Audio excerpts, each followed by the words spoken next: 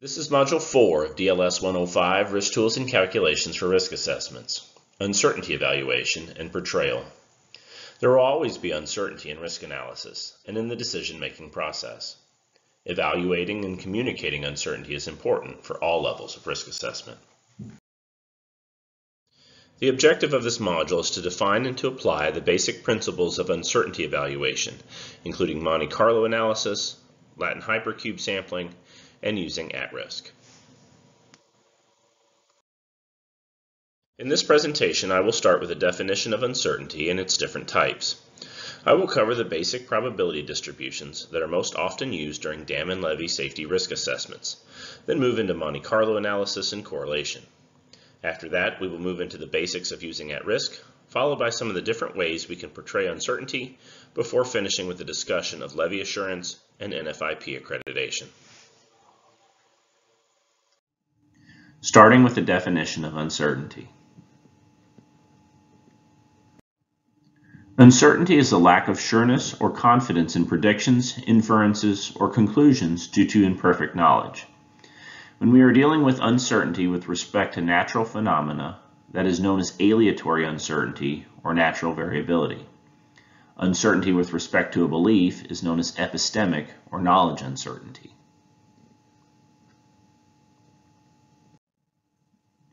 Knowledge uncertainty is just like its name implies. It is the result of imperfect knowledge. Collecting more and better data might reduce it, and examples of which would be model uncertainty and parameter uncertainty. Sometimes more than others, we are unsure of our model's ability to adequately represent reality, and we also have uncertainty in the parameters we put into the model, which can be due to a limited amount of data or difficulties in measurement.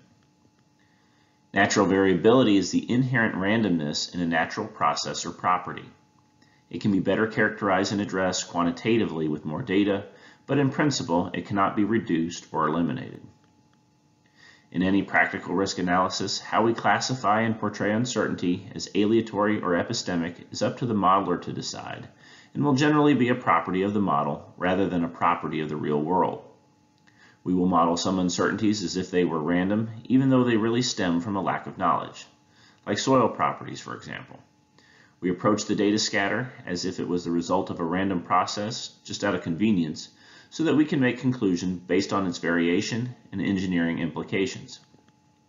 Theoretically, the data we are after can be observed and measured if enough time and money are spent on investigation and testing, but rarely do we have that kind of time and funding, so it is often not practical.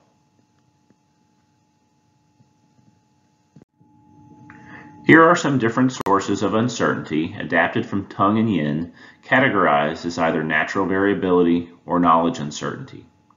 Please keep in mind that some things in risk analysis can have uncertainty that falls under both categories, like a stage frequency curve. There is natural variability in the flood inflow, but also knowledge uncertainty in many of the parameters that enter the model, like runoff coefficients and loss rates.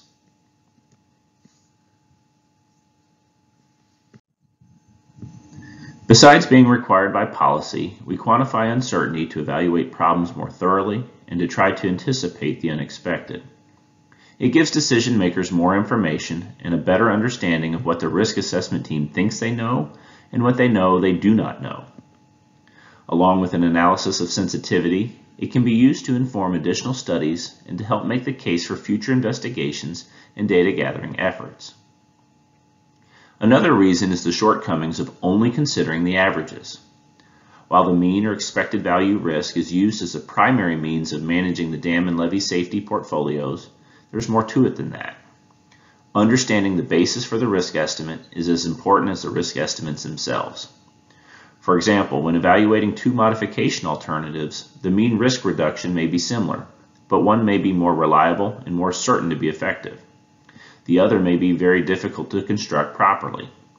This is why decisions are made based on all relevant information, not just the mean estimates. When making a decision about future actions, we need to think about the factors that most greatly impact the risk, how sensitive the risk is to these factors, the cost of taking additional action, either through investigation or modification, and what potential exists for reducing uncertainty.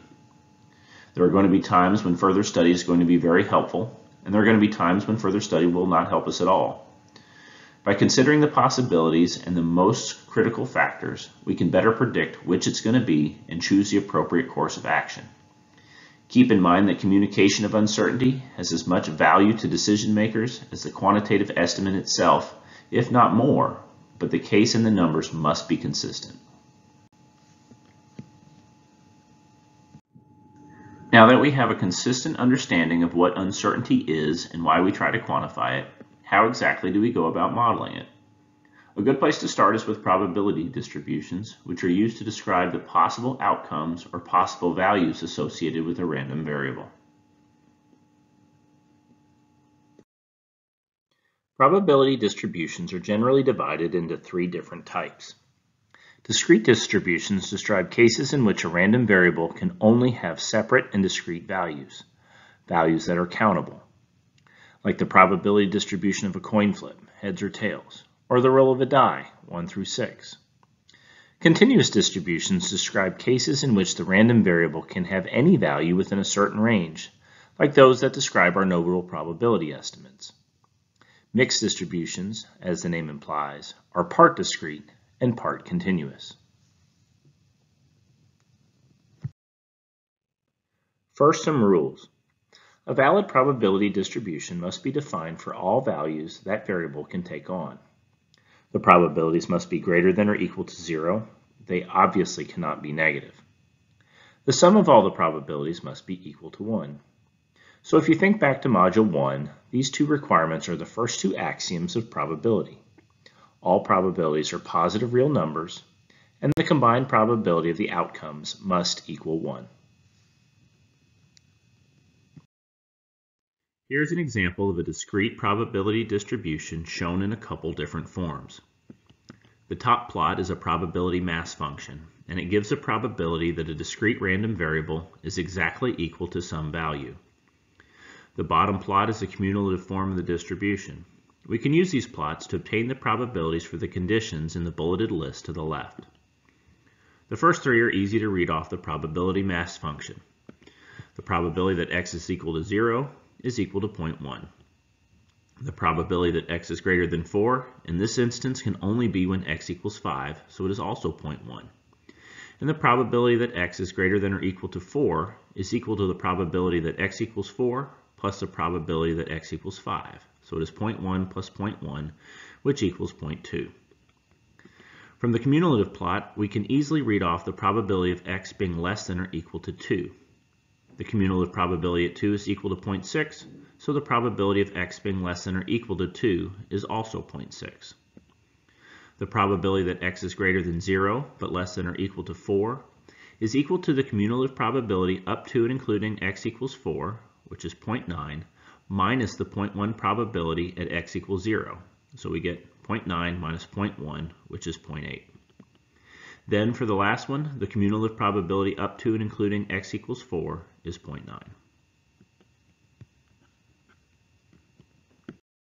An example of a discrete probability distribution would be the number of gate failures. You cannot have 0.3 gate failures because a gate either fails or does not, so it must be a whole number. Discrete distributions are defined by x values that are countable.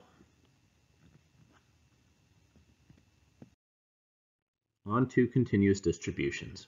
The probability plot at the top is a probability density function, or PDF, and the area under the curve is equal to 1. The probability density function shows the relative frequency of the values that the probability distribution can take on. The cumulative distribution function, or CDF, at the bottom is the integral of the probability density function and gives the cumulative probability associated with a function. All CDFs start at a probability of 0 and end at a probability of 1.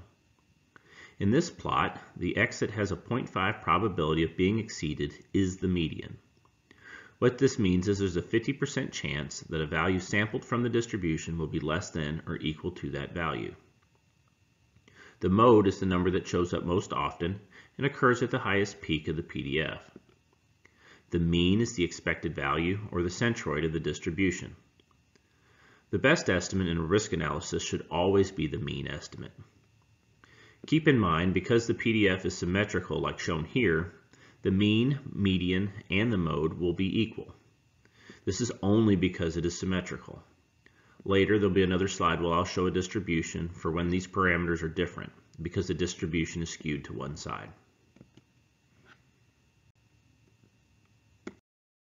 An example of a CDF, or non-exceedance distribution, is a gradation curve. The particle size of a soil is plotted against the percent finer by weight. For the same probability density function, an exceedance distribution, or a complementary cumulative probability distribution function, can be developed. Its equation is 1 minus the CDF, 1 minus the integral that's shown here on the slide. Flood and seismic hazard curves are both examples of an exceedance distribution. Here is an example of a stage frequency curve. If you rotate it clockwise, making the x-axis the new y-axis, its shape matches that of the complementary cumulative distribution function plot on the previous slide.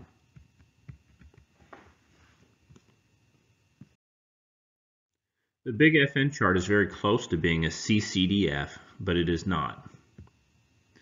The reason it is not is because we are plotting the cumulative probability F of being greater than or equal to life loss N, not the probability of F being greater than N. Therefore, it is not a true CCDF.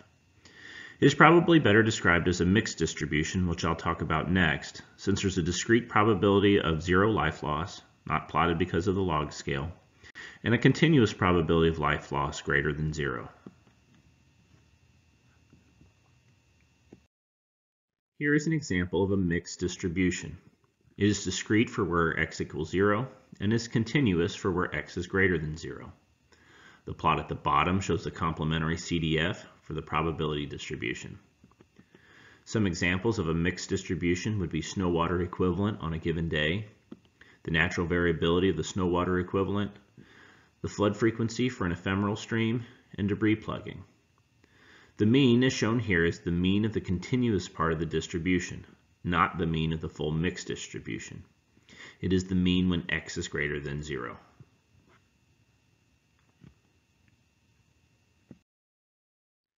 We can also have a joint or bivariate distribution that is a function of more than one variable.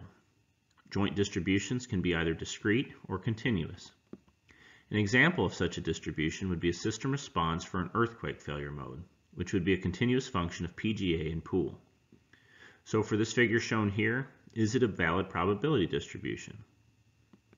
To be a valid probability distribution, the probabilities must be greater than or equal to 0, which they are, and the probabilities must all sum to be 1, which they do. So it is a valid probability distribution.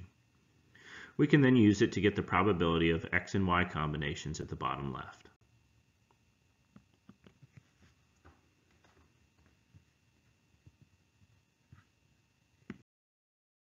In terms of specific probability distributions, there are a fair number of them that are available to help us describe random variables.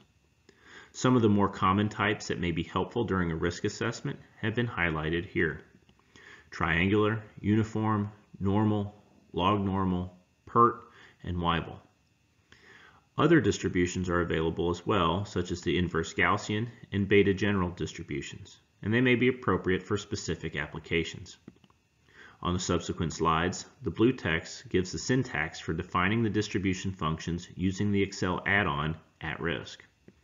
Once I have introduced some of the more common distributions and a couple other topics, we will get into the basics of using @risk.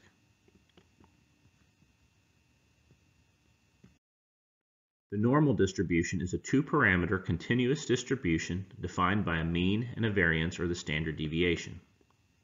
The variance measures how far a set of numbers is spread out from their average value, and the standard deviation is the square root of the variance.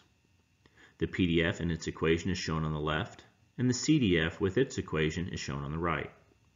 This will be the format for the other distributions as well. I've also provided the equations for the mean, the standard deviation, and the coefficient of variation.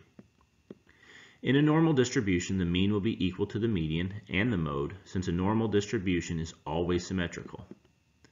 Many things in nature and engineering are normally distributed, especially in geotechnical engineering, such as the coefficient of permeability, cohesion and phi angle, SBTs, and other things. Because the random variable can take on any value between negative infinity and infinity, we can say that this type of distribution is unbounded.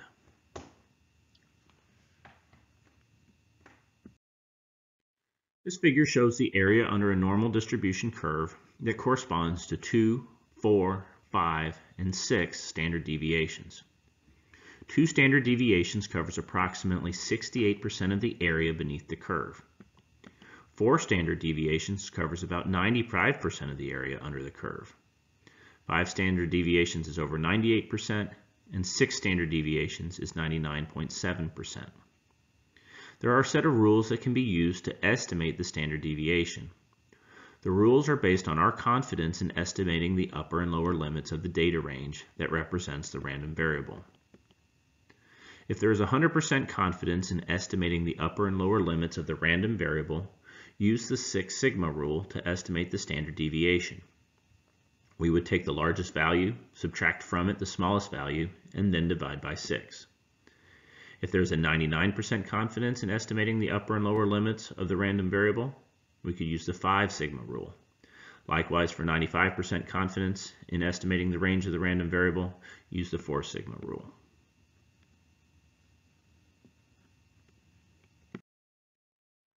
The log normal distribution is a continuous distribution for a random variable whose logarithm is normally distributed. If random variable x is log normally distributed, then the natural log of x is normally distributed. The log normal distribution is valid for x greater than 0 and cannot be negative. Statisticians typically use the natural log, ln, and engineers sometimes use log base 10. For example, flood hazard always uses log base 10. The concepts are the same, but the math and the equations are a little bit different. It's very important to always document and keep track of which base is being used. The equations on this slide are shown for the natural log.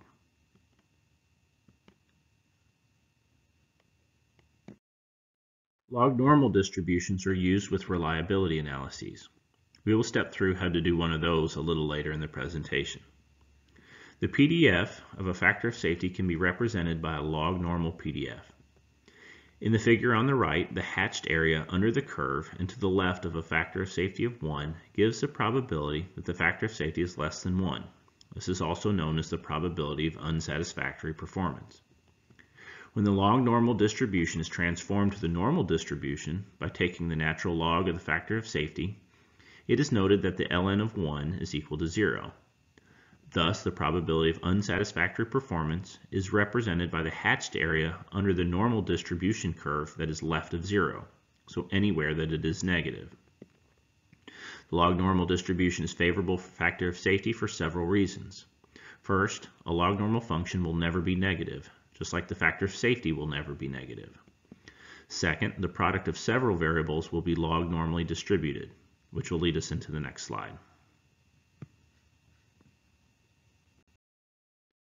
Physical quantities that result from a summation of many independent processes have distributions that are approximately normal. Physical quantities that result from a product of many independent processes have distributions that are approximately log normal.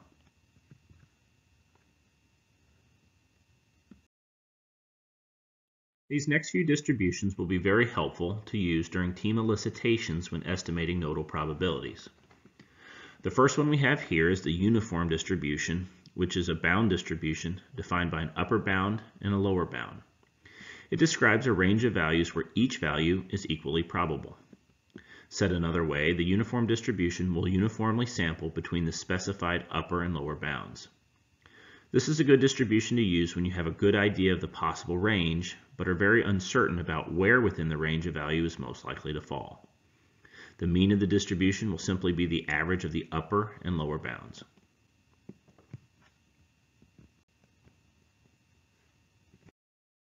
A triangular distribution is defined by a lower bound, an upper bound, and a most likely value. For this distribution, the mean is equally sensitive to each parameter and will be equal to the average of those three values. This distribution has no theoretical basis, but it derives its statistical properties from its geometry. It is popular during team elicitations because of its simplicity and versatility, along with the intuitive nature of its defining parameters. It should be noted that the triangle shape will usually overemphasize the tails and underemphasize the shoulders of the distribution in comparison with other more natural distributions, which I'll demonstrate a few slides from now. A best estimate probability should never be taken as the most likely value of a triangular distribution. It should be the mean. The mode and the mean will only be equal in the special case where the triangle is symmetrical.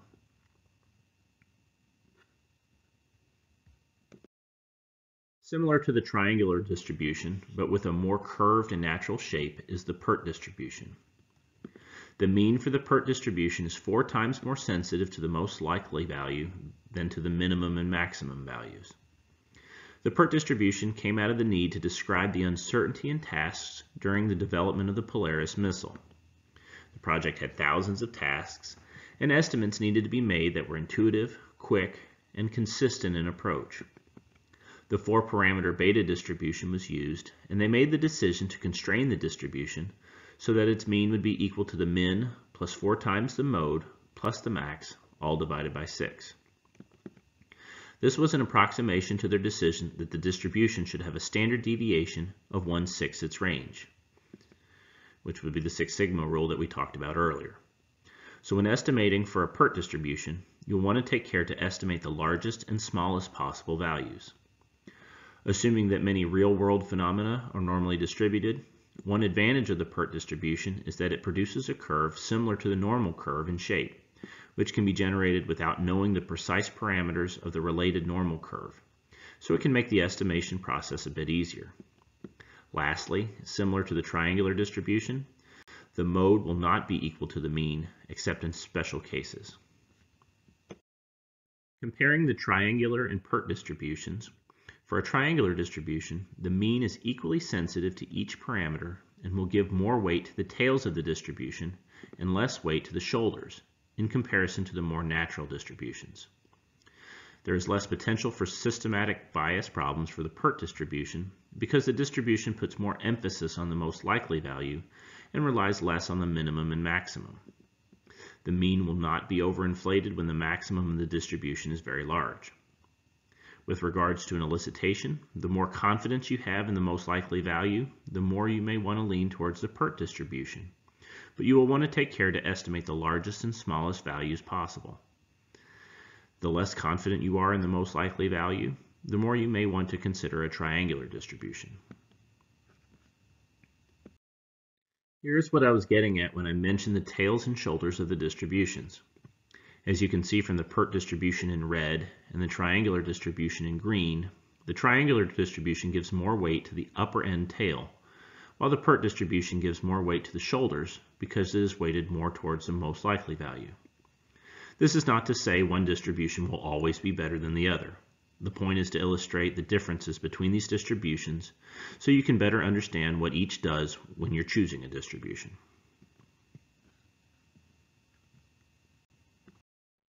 Triangular and PERT distributions, along with the log normal distribution, can be skewed. When there is negative skew, the mode or most likely value will be greater than the mean, and when there is a positive skew, the mode will be less than the mean.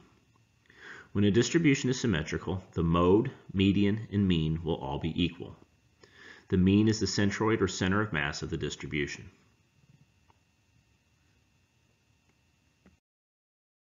So how do we choose a distribution? These 5 questions can be used as a guide. What distribution provides the best fit? What distribution should be expected? What distributions have fit well in similar situations? What do the elicitors think? Does it even matter?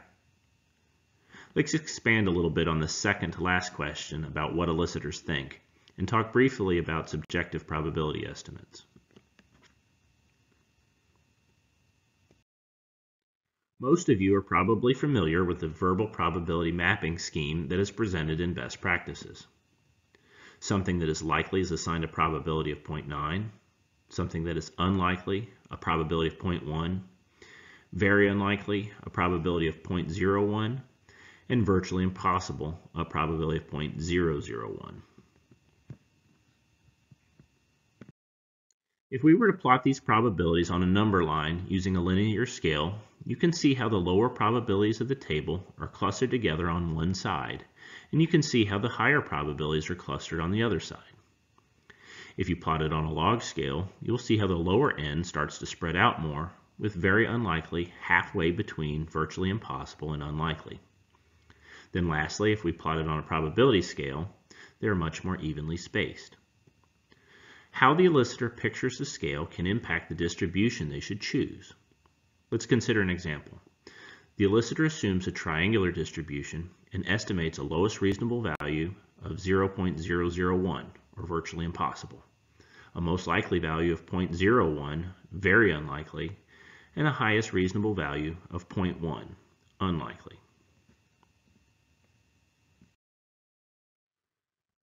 When plotted on a linear scale, the PDF will look like this. The distribution is skewed to the left, and the mean will be almost 4 times higher than the mode.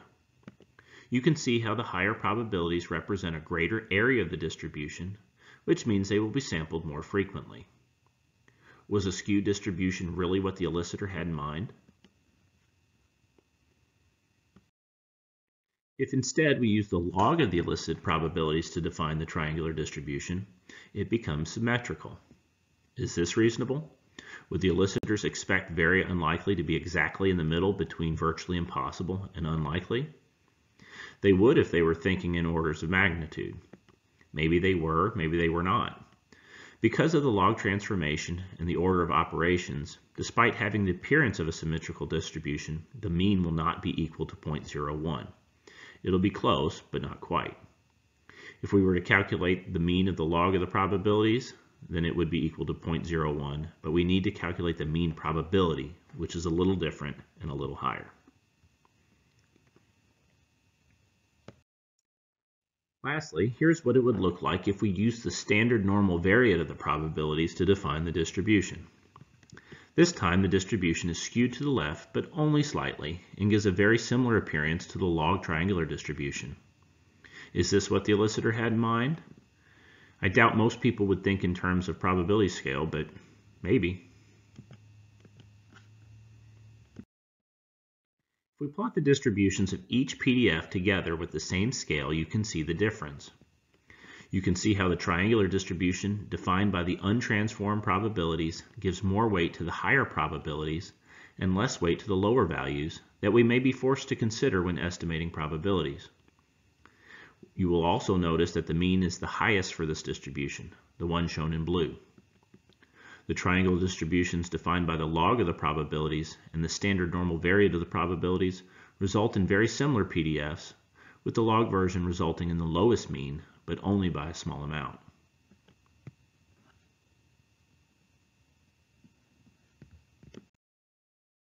You will see the same thing when you plot the CDFs together. Remember, the most likely value was elicited to be 0.01. Using a triangular distribution, about 90% of the sampled values will be greater than the most likely value. Maybe that's representative of what the elicitors were thinking. Maybe it isn't. For the log triangular and Z triangular, that changes to roughly 50% and almost 60%. Maybe that's representative of what the elicitors were thinking. This is not to say that one distribution is better than the other, but the elicitors need to be aware of what the selected distribution looks like and what it is doing. The team needs to pick one that best represents their understanding of what they just elicited. Because of this, it's always a good idea to plot the distribution to make sure that it makes sense. Moving on and into confidence intervals. We can also describe the uncertainty associated with a random variable using confidence intervals. The confidence interval for a specified degree of confidence can be calculated as the area under the PDF for the interval multiplied by 100 to get it in the form of a percentage. Confidence intervals are typically reported based on equal tail probabilities. A confidence interval of 90% would typically be calculated based on an upper confidence limit of 95% and a lower confidence limit of 5%, where 95% minus 5% equals 90%.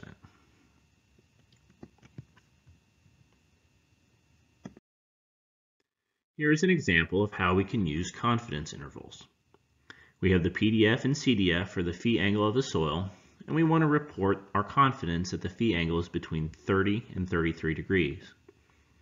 The area under the PDF curve between a phi of 30 degrees and a phi of 33 degrees comes out to be 82%. But instead of integrating it, it is much easier to get this percentage using the CDF. We can subtract the cumulative probability of having a phi of 33 degrees, 84%, from the cumulative probability of having a phi of 30 degrees, 2%, and get the same 82% confidence. One last slide on probability distributions. At-risk can also be used to find parameters for a selected distribution that results in specified percentile values. We will use this when trying to fit distributions to the stage frequency relationships, because RFA, at least for now, does not give us a CDF for each stage, just percentiles of the entire curve. For the syntax, you specify the percentile as a decimal, argument 1 type, argument 2 type, etc., followed by the value that corresponds to the target percentile.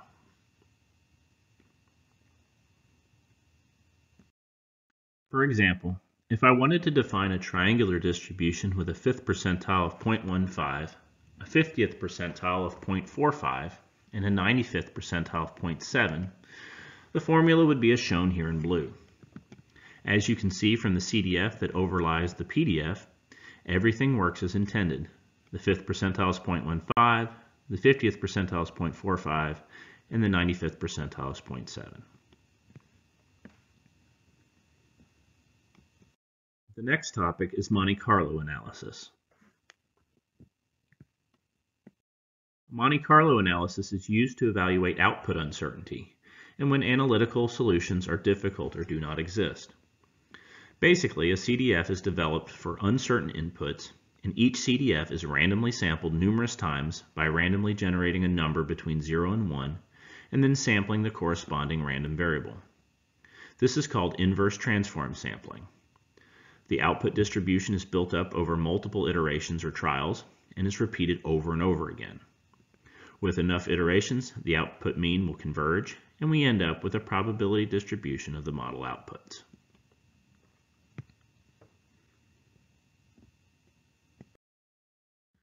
For a Monte Carlo analysis, each sample is entirely random and can fall anywhere within the range of the input distribution. It essentially samples a uniform distribution from 0 to 1, then transforms those values by pulling from the CDF. New samples are generated without taking into account previous samples. Sometimes consecutive samples will be close to each other, other times they will be far apart. For that reason, a large number of samples is necessary to adequately sample the tails of a given distribution using the Monte Carlo sampling method. Because we know the equations for the CDFs of several probability distributions, we can perform simple Monte Carlo analyses in Excel without using a program like At-Risk. This is the method that you'll find in many of the geotechnical toolboxes that are out on the RMC website. In this example, we're going to set up a triangular distribution in Excel. We will use the rand function, a function that is built into Excel, to randomly return a number between 0 and 1. We will use these random numbers to sample from our distribution CDF by setting f of x equal to the random number, then solving the CDF equation for x. We will repeat this for however many iterations we want to do. Because the CDF equation for a triangular distribution is different on either side of the mode, we will need an if statement. In the first part of the if statement, we will check to see if the x is between a and b, the lower bound and the most likely value, or if it's between b and c, the most likely value and the maximum value. Once we figure out which side our x will be, we pick the proper equation and solve for x. The equation in the middle of the screen is for when x is between a and b, and the equation at the end is when x is between b and c. So, f of x is equal to a random number between 0 and 1. We know what a, b, and c are, so we can solve for x with each iteration to sample our triangular distribution.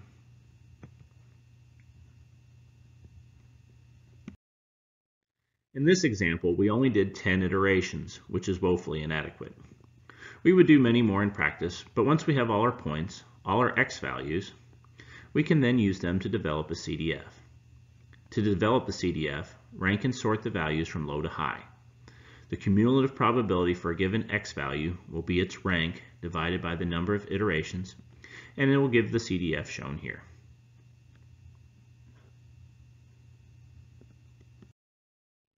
If we were to up the number of iterations to 1,000, the CDF looks much better.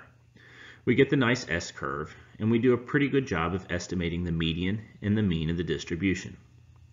The tails of the distribution would be better represented if we did even more iterations.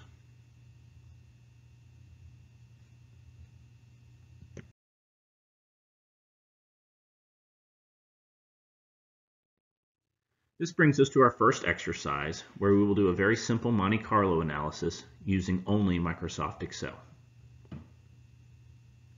You are asked to generate the cumulative distribution function for a minus b and to calculate the mean of the distribution. We are told that a and b are both uniform distributions, and to perform 1,000 iterations, which the spreadsheet is conveniently set up to accommodate. Please pause the video and take the next few minutes to work through the exercise, and then press play to resume the video when you are finished.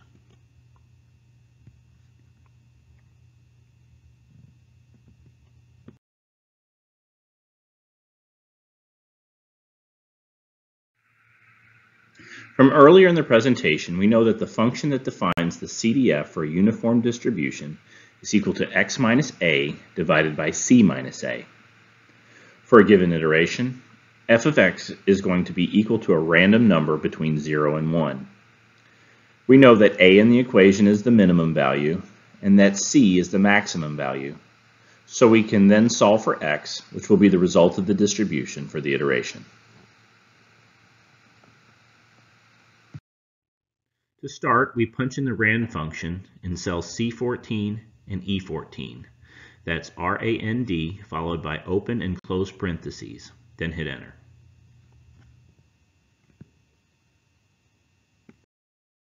We can then drag the formula down in both columns to complete all the cells in the column. The rand function will update every time a cell in the spreadsheet changes. This can be really annoying, so I copied each column and then pasted as values back into the same place so that they would not keep changing.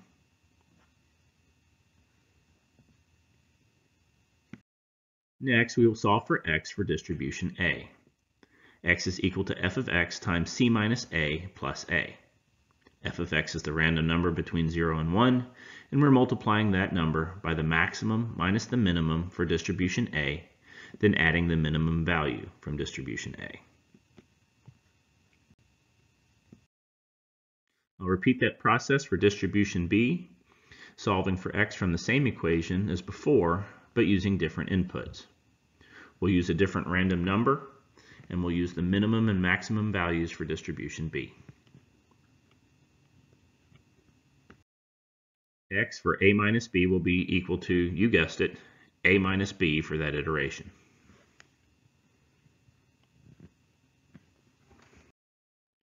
Once those formulas are set, I can then drag them down to columns D, F, and G to complete the table for the remaining iterations.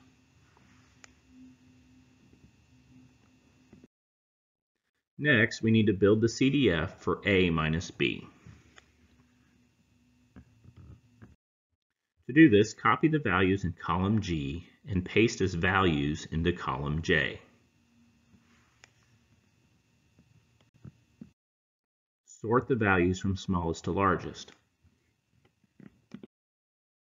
Each of these values will have a probability of 1 over 1,000 because there are 1,000 iterations and each iteration has the same probability of occurrence. So the cumulative probability will be the iteration number divided by 1,000, which is the number of iterations, B14 divided by 1,000. Then we will drag that formula down to the bottom to complete the table. Once completed, the CDF should look something like the curve on the right. For this analysis, the mean was equal to 69.9, but will be different for your analysis because a different set of random numbers will be generated. Had we done more iterations, the mean of everyone's analysis would have been much closer to the theoretical mean of 68.5. But 1,000 iterations does a pretty good job and shouldn't be off by too much.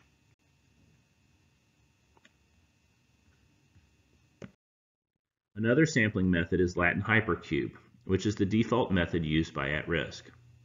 This method will recreate the input distribution with fewer samples than it will take for Monte Carlo sampling. Latin hypercube sampling divides the cumulative distribution function into equal intervals based on the number of iterations selected for the simulation. Let's say we wanted to do 4 iterations. This sampling method will split the CDF into 4 even intervals. Then a single sample is randomly selected from each of these intervals. As a result, even for a small number of iterations, the Latin hypercube method makes all or nearly all sample means fall within a small fraction of the standard error. So if we go back to the 10 iteration example we stepped through prior to the exercise and compare the results of Monte Carlo sampling versus Latin hypercube sampling, you can clearly see that Latin hypercube sampling does a much better job of matching the expected distribution with the limited number of iterations.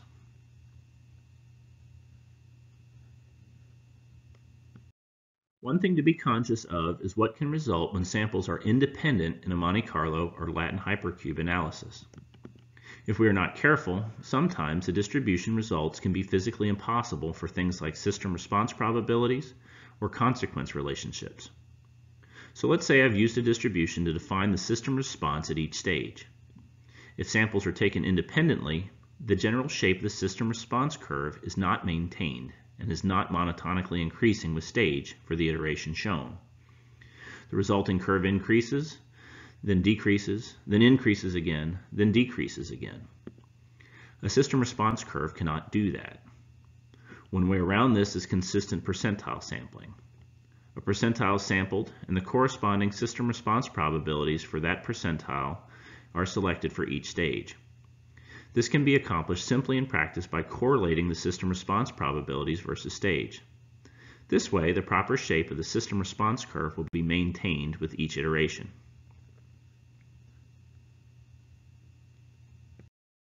Here is another example, this time for life loss consequences instead of the system response.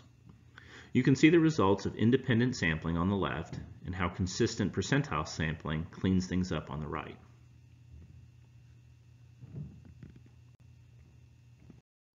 This is what consistent percentile sampling would look like when sampling the stage frequency curve.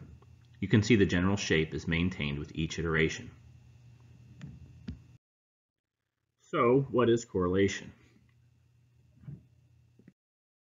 Correlation is the degree to which 2 or more events are related.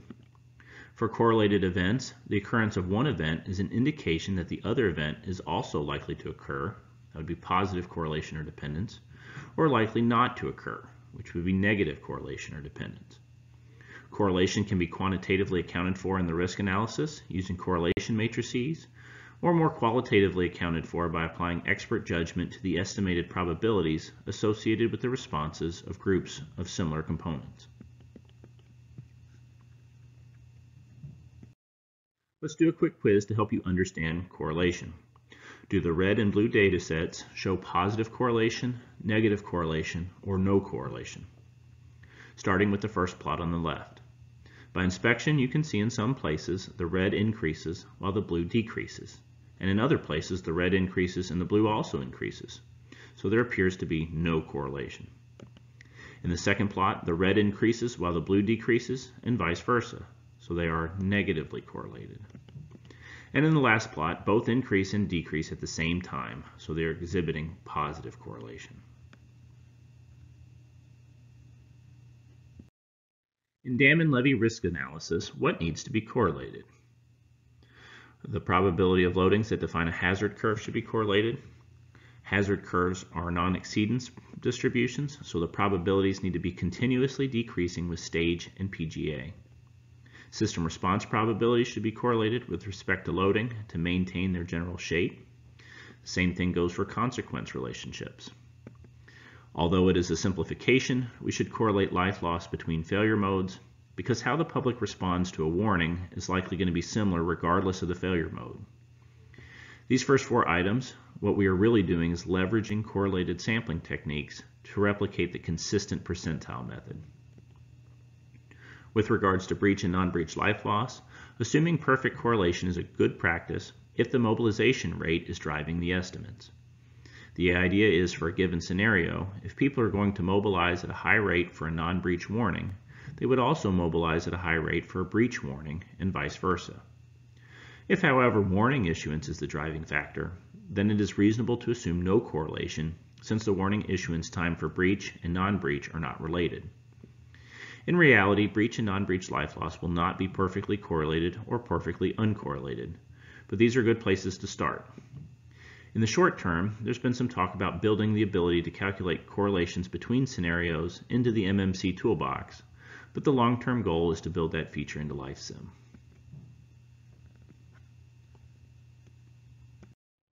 Here are two examples of life loss tornado plots that show life loss correlation to parameter uncertainty. For the scenario on the left, warning issuance and other factors are driving the life loss, so we probably do not want to correlate breach and non-breach life loss. For the scenario on the right, mobilization rate is clearly driving the life loss, so we'd want to correlate breach and non-breach life loss. We will talk more about tornado plots toward the end of this session.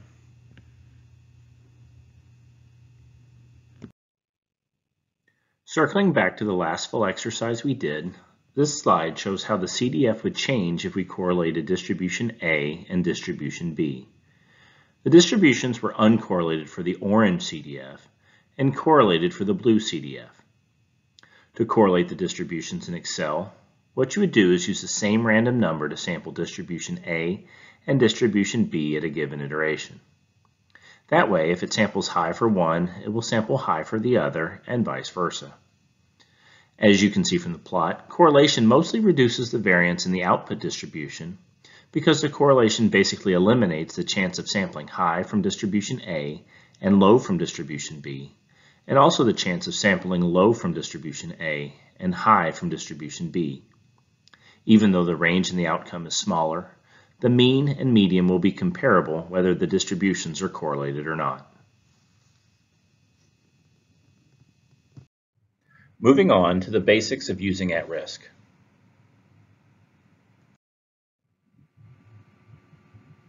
Before getting started building an at-risk model, it is good practice to check your settings.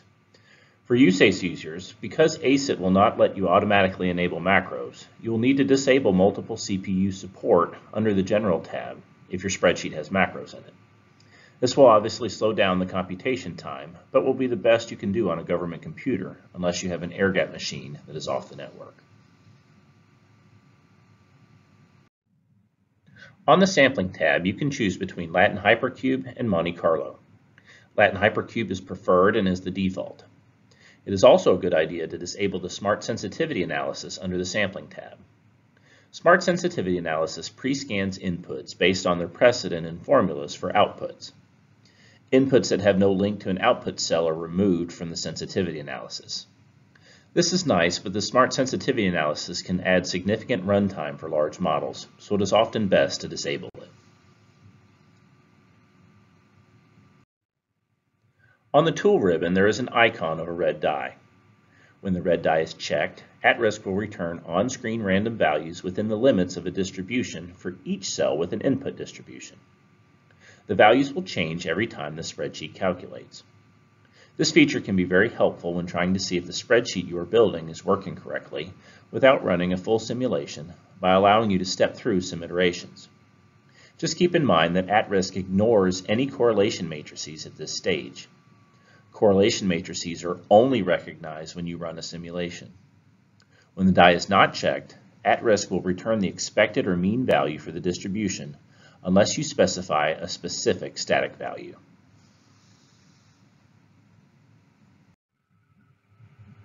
When working in a spreadsheet, especially one you are not familiar with, it is sometimes nice to know what cells have at-risk functions in them. You can do that by clicking the icon in the top right of the screen. By default, at-risk will shade the inputs blue, the outputs red, and the statistics functions green.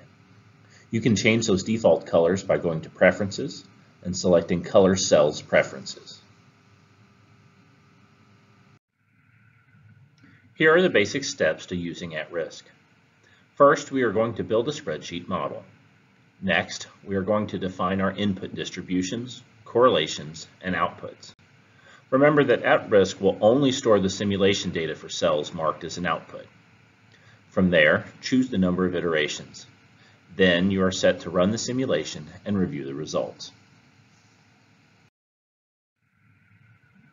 To add a distribution to a cell, click Distribution from the At-Risk tool ribbon and find the one you want. The At-Risk dialog box will step you through what you need to define the distribution. The other way to add a distribution to Excel, if you know the function, is to just type it in. When I covered the different probability distributions earlier, those were the functions shown in blue at the top of the slides.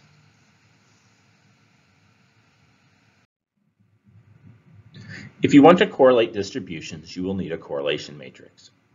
To add one, highlight all the cells with the distributions that you want to correlate. Click Correlation from the tool ribbon, and you should see the cells you highlighted listed in the dialog box that appears under Specify Inputs. Click OK, and you can start building the correlation matrix. The matrix will be a table of values from -1 to 1. A value of 0 assigns no association between a pair of variables. A positive number indicates a positive association. As the value of one variable increases, so does the value of the other. A value of 1 represents a perfect positive correlation. A negative number indicates a negative association. As the value of one variable increases, the value of the other decreases. A value of -1 represents a perfect negative correlation. The cells located diagonally across the middle of the table will always be 1 because a cell must be perfectly correlated with itself. If you change a value on one side of the diagonal, the value that mirrors it on the other side will also change. In the red box is the correlation between the distribution in cell C6 and the one in D6. The same two cells are represented on the other side of the diagonal, so both cells outlined in red will always have the same value, as will the ones in blue and green. Again, the table values can be anywhere from -1 to 1, but for our purposes, they will usually all be 1s because most frequently during risk calculations, we are correlating variables to ensure consistent percentile sampling.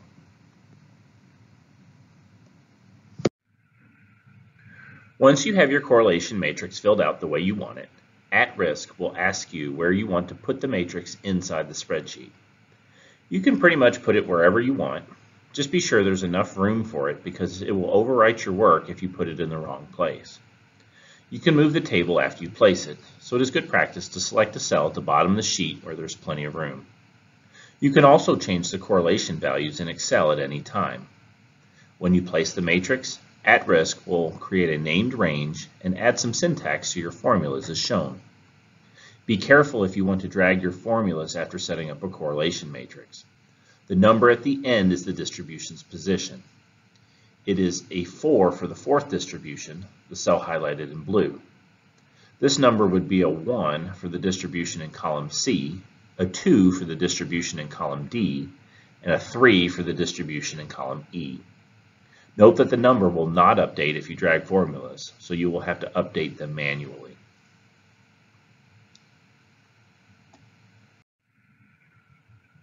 At-Risk will run all the input distributions you create, but will only store the data for later use from cells marked as outputs. Highlight the cell you want to mark as an output, then click Output and choose Define. At-Risk will give you the option to name your distribution.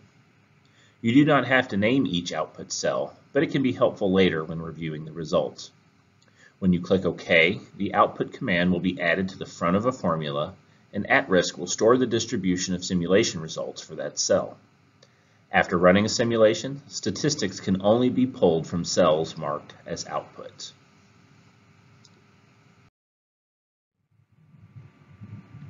You can define the number of iterations that will be run during a simulation from the tool ribbon. If you use Monte Carlo sampling, there are equations out there that will tell you how many iterations you need to achieve a certain level of confidence. But if you remember, At-Risk defaults to Latin hypercube sampling. With the Latin hypercube sampling method, a smaller number of iterations will be sufficient to produce means within the desired confidence interval. But there's no simple calculation to predict the necessary number. Without getting too far into it, 10,000 iterations will usually be plenty. After running a simulation, which is done by clicking the Simulate button in the middle of the tool ribbon, you can browse tables and plots of the results.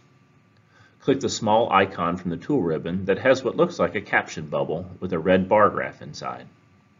You can then click around to the different cells and see the results of the distributions you just ran. In the default view, you will see a plot of the PDF and the simulation statistics.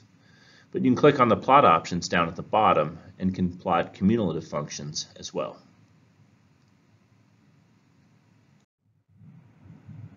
Here is the CDF of the PDF we just saw. You can also call the statistics for an output cell using the functions provided in @risk. To call the mean of a distribution, the function is risk_mean, and the only input is the cell reference for the output cell for which you want the mean.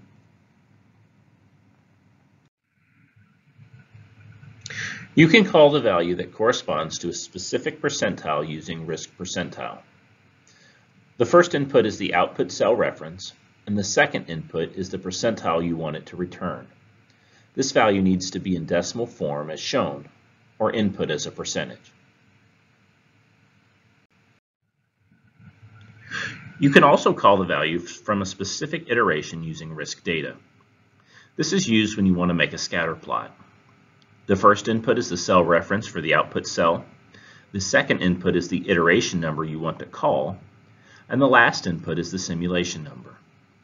Most of the time you will only be running one simulation, so the last input is typically a 1. You can also view all the at-risk simulation data in a single table. Click Explore in the tool ribbon, then choose Data under Simulation Details. If you click the footprint at the bottom of the table, the spreadsheet will update cells with the values from the selected iteration. It is a handy feature to understand the model when the results are not as expected, or when troubleshooting an issue. There are also options for sorting the data if you click the gear icon next to the footprint.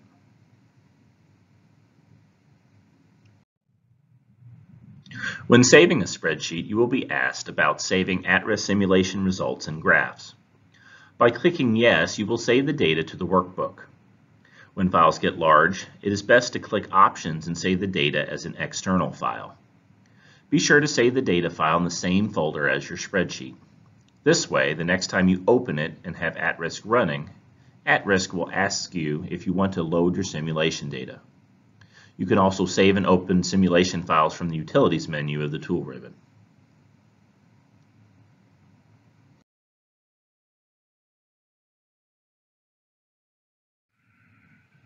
This brings us to our second exercise, where we will use at-risk to set up some consequence distributions.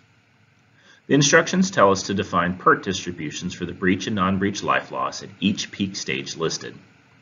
We are told to assume perfect correlation between breach and non-breach life loss, and to complete the incremental table at the bottom of the sheet.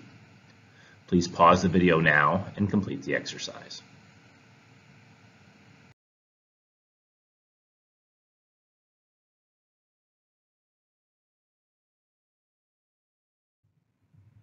To start, we will define a PERT distribution in cell F11.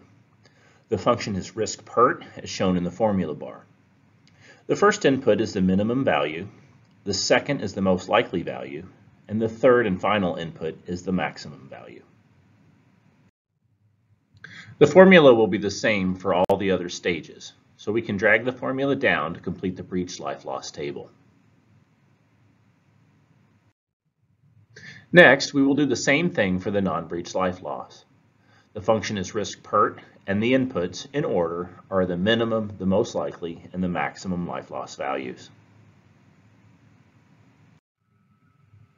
Drag that formula down, and we are ready to build our correlation matrix. To correlate the breach and non-breach life loss, we will highlight the yellow cells in column F that hold the breach life loss distributions, and then, while pressing the Control key, highlight the non-breach life loss distributions in column L. Click on the correlation button from the tool ribbon. The dialog box will ask you to specify the inputs. Because you have already highlighted them, you can just hit Enter. In the next window, the correlation matrix will be displayed. You can edit it here if you want, but I find it to be quicker and easier to edit the table after it's added to the spreadsheet, so I will just click OK. A dialog box will ask you where you would like to place the correlation matrix. Select the yellow box under Correlation Matrix, then click OK.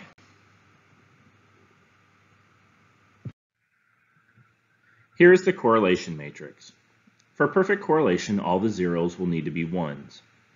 We can override all the zeros one at a time by hand, or the easiest and most efficient thing to do is to highlight all the values in the table and hit Ctrl F to pull up the Find command. Then you can find all the zeros and replace them with ones.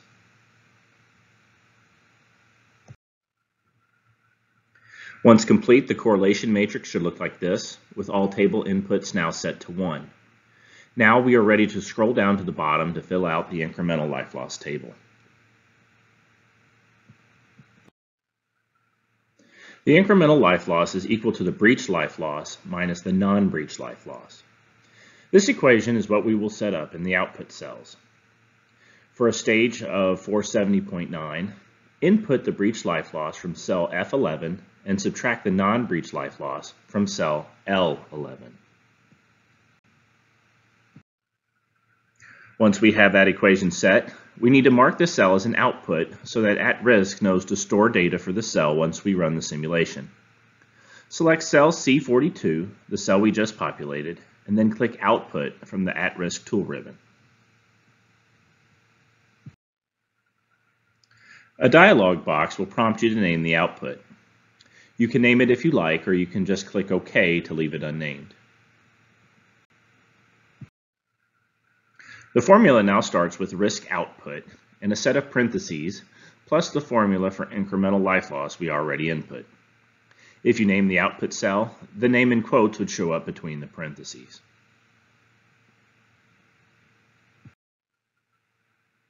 To call the percentiles, the formula is risk percentile. The first input is the output cell, and the second input is the percentile in either decimal form or percentage form. For the fifth percentile, type in risk percentile, set the first input as cell C42, followed by 0.05 or 5%. Repeat for the 50th percentile and the 95th percentile, where the last input will be 0.5 or 50% and 0.95 or 95% respectively.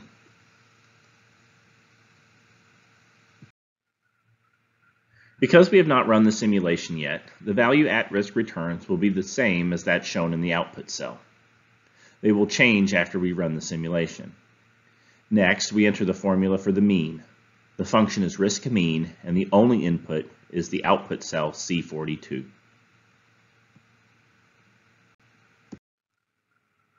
The last column asks for the results from the 20th iteration.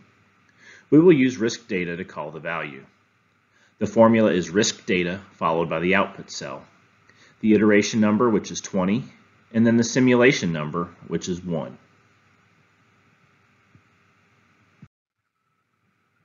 With the formulas all set, we can drag them down to populate the rest of the table.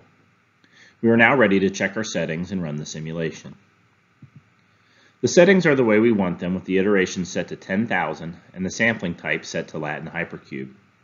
Click OK to close the dialog box. Then click Simulate to run the analysis. It will take a few seconds, but when it is finished, you'll notice the percentile values and the means all changed. Your results should be very close to what you see on the screen, and they should not vary by more than a decimal point if everything was done correctly. Next, let's check our simulation data to make sure we called the 20th iteration properly. Click on Explore, then Data, which is down towards the bottom under Simulation Details. Scroll down through the data table until you get to the 20th iteration, and you'll see the data matches what we have in our table.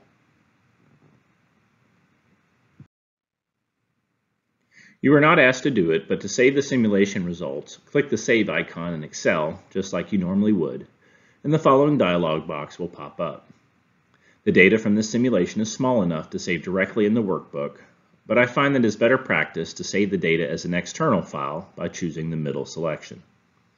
So long as the simulation file is saved in the same folder with the spreadsheet, At Risk will ask you if you want to open the simulation file the next time you open the spreadsheet.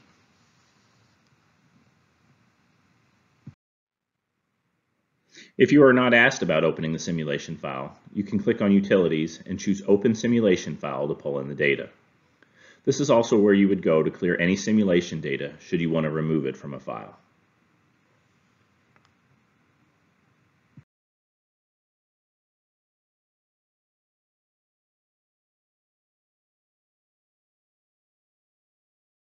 The first option is the scatter plot on the FN chart, where we are plotting the FN pairs from each iteration of the simulation.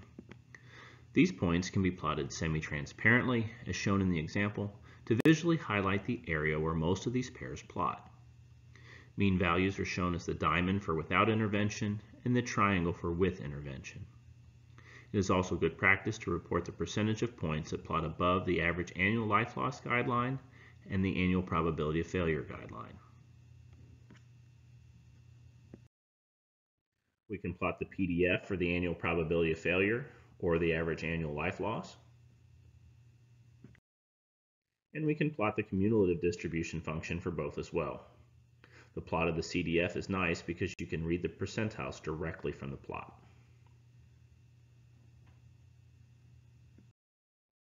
For the system response in the Big FN chart, we can report the mean and the percentiles. The Big FN chart, a curve is generated for each iteration. Each curve has equal weight. The mean is generated by taking all the points that define all the curves, dividing their probability by the number of iterations, and then combining them into one data set.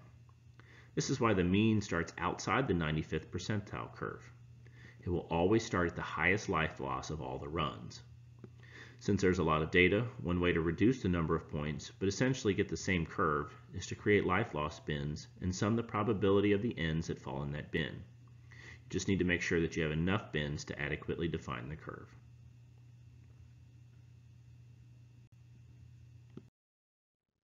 On the consequence side, box and whisker plots are often used to show the range in the estimated life loss. The ends of the box give the lower and upper quartile values, which is just a fancy way of saying the 25th and 75th percentiles. Where the box changes from blue to yellow in this example is the median or 50th percentile value. The whiskers that come off the ends extend to the minimum and maximum values. I haven't seen anyone do this just yet, but the annual probability of failure, the average annual life loss, the average annual economic cost, and the individual risk could all be portrayed using box and whisker plots. Tornado plots can be generated in At Risk and are a good way to illustrate the key components that are driving the risk estimate.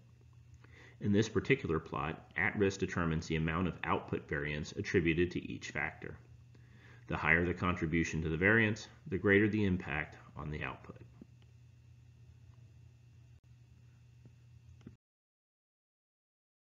The last topic in this module is levy assurance and NFIP accreditation. As we discussed in Module 2, the annual probability of inundation is the total annual probability that a levied area will be inundated due to levee breach prior to overtopping, component malfunction or improper operation, or overtopping without breach, and is used when evaluating National Flood Insurance Program or NFIP accreditation. Because it already includes overtopping without breach, breach by overtopping must be excluded from the calculations to avoid double counting. So the annual probability of inundation of the levied area becomes the annual probability of failure for all prior to overtopping potential failure modes, plus the annual exceedance probability of overtopping. We first need the cumulative distribution function for the annual probability of inundation. To calculate the annual probability of inundation, or API, we're going to set the system response probability to 1 for all stages that result in overtopping, and generate a CDF which accounts for uncertainty in the flood hazard and the prior to overtopping system response.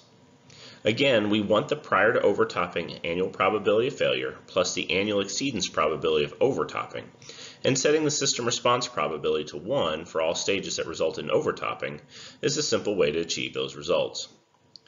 The assurance we are going to report corresponds to the percentile at the 1% annual probability of inundation of the levied area and informs the accreditation recommendation for NFIP. The assurance is our level of confidence or belief that the annual chance of flooding is less than 1%. In other words, we are reporting how confident we are that the levied area is not in the 100-year floodplain. The U.S. Army Corps of Engineers assurance criteria is summarized on the slide. If the assurance for 1% API is 85% or greater, the Corps will recommend accreditation. If the assurance for 1% API is between 65% and 85%, the recommendation will likely be to accredit unless there is compelling evidence against.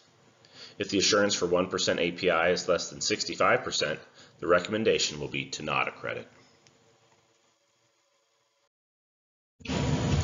In order for FEMA to accredit a levee system, FEMA must also consider O&M plans, emergency preparedness plans, and interior drainage. In a Corps of Engineer risk assessment, information should be readily available to be able to fully address O&M and emergency preparedness requirements for risk assessment purposes. However, information needed to fully address interior drainage for accreditation purposes will likely not be included as part of the risk assessment. It is important to explain gaps for any of these three areas related to accreditation purposes. The Corps and FEMA are working to better align and understand our processes. There are some subsets of requirements of 44 CFR 65.10 that could be simple for Corps of Engineers to collect as part of our activities, and there are some that we will not address.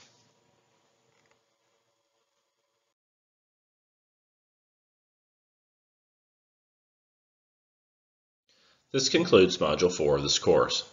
Be sure to complete Homework 4 to get credit for completing this session of the course. In Homework 4, you are given a stage frequency relationship, nodal estimates, and life loss estimates for an overtopping failure mode. You are asked to generate the FN scatter plot. At-risk will be needed to complete the assignment. If you cannot get a copy of At-risk, please use the no at-risk version of the homework file. While not perfect, you can at least get some practice with commands and functions, even if you don't have the software. Once complete, please send your completed homework to rmctraining@usace.army.mil with the subject as DLS-105, Homework 4, to help us keep track of submittals. Thanks in advance for your cooperation. If you have trouble with the homework, please reach out to the instructors through the email address on the screen or by emailing us directly. We will go over the solution to the homework assignment during the live question and answer portion, which will be in a few weeks. Also, at the end of the live session, you'll be asked to take a short quiz so we can give you credit for your participation. If you missed the live session, a recording will be posted to the RMC website. The quiz will stay open until the day of the next live session. Please check the course schedule for dates and times.